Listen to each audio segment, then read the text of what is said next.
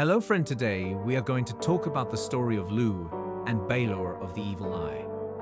Long ago, in the mystical land of Ireland, a fierce battle brewed between the Fomorians, a race of sea-dwelling giants, and the Tuatha Dé Danann, a group of powerful deities.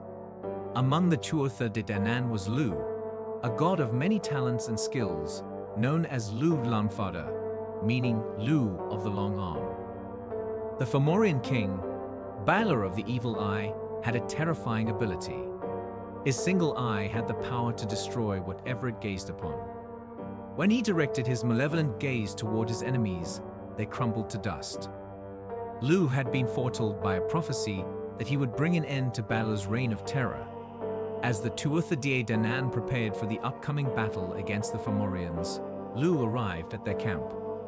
He was welcomed by his kin and quickly revealed his remarkable abilities, which ranged from mastery in craftsmanship to the art of war. With the battle approaching, Lugh joined the ranks of the Tuatha Dé Danann, ready to face the formidable Fomorians. Armed with a sling and a stone, Lugh took his position on the battlefield. The clash between the two forces was fierce, and in the midst of the chaos, Lugh's skillful aim with the sling came into play. He aimed a stone at Balor's towering form and struck him in the eye. As Balor's eye met the stone, its destructive power rebounded, causing Balor's own eye to shatter. The force of the impact was so immense that it sent Balor tumbling backwards. The evil eye's curse was broken, and as Balor fell, so did his dominion. With the fall of Balor, the Fomorians were defeated, and the Tuatha Dé Danann emerged victorious.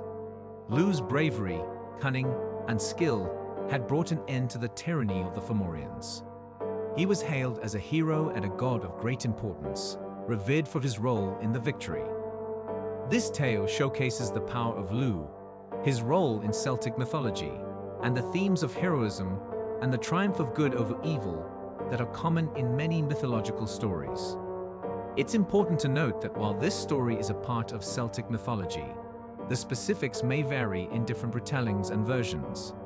I hope you enjoy. Write to me, what do you want me to talk about in the next videos?